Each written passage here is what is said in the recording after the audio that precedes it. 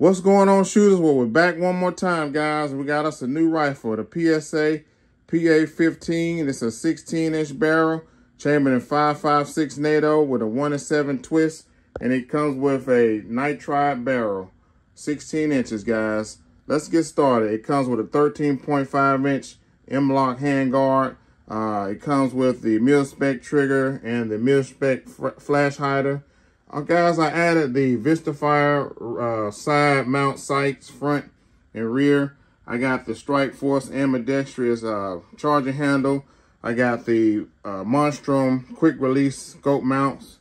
I got the West Hunter 6x24x50 optic riding up top. And it got the Magpul high-rise buttstock I just added. All right, guys, let's get started. This is my frontline go-to ammo right here. I'm a zero at 50 with the 55 grain Hornady M193 full metal jacket ball and a 68 grain boat tail hollow point match, so I can have a zero with the 55 grain and a heavy foot caliber bullet, which is the 68 grain boat tail hollow point match. All right, guys, we are going to eventually get to the AAC ammo that I do have here. We're going to see if this ammo can take out the ammo that I'm using right now. So let's get to the range. Let's get some chronograph speed and some accuracy. Let's go.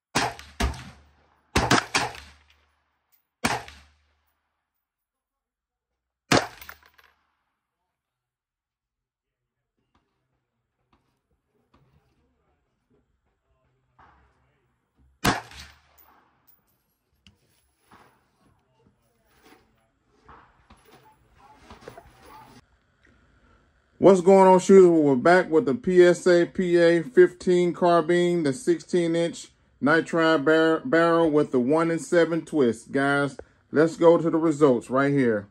We got the 50-yard zero, then we went out to 100 yards with the Hornady 68 grain boat tail hollow point match. And guys, if you check the velocities on that 68 grain boat tail hollow point match are higher than the X-Tac, the Ingman, and the Fort Scott munitions, which was my home defense and my hunting ammo. Guys, I suggest you check that out with the Hornady Frontier 68 grain boat tail hollow point match. Here are my results at 100 yards with the 68 grain boat tail hollow point match. 1, 2, 3, 4, 5. It's about a 3-inch group. But guys, I am going to tighten that up. I shot this, the shooting, right before the hurricane a couple weeks ago, and it was very windy, which is great for ideal conditions, you know, if I was out west or somewhere. And shout out to you guys that's out there on the prairie with all that wind. I'm over here on the East Coast, and most of the game is no more than 75 to 100 yards out. So guys, and I do highly recommend this Garmin Zero chronograph. I've had no failures so far. I suggest you run and pick this Garmin Zero up. No errors. And also, guys, here's my 55 grain M193 full metal jacket ball. 1, 2, 3, 4, 5, 6, 7, 8, 9, 10. And guys, I suggest you pick this up if you check out the velocities. And like I said, this was very windy conditions, and I am headed back out to the range to revisit that, but we're going to get out here and see what this AAC ammo is talking about as far as chronograph speeds and accuracy. All right, guys, until next time, out.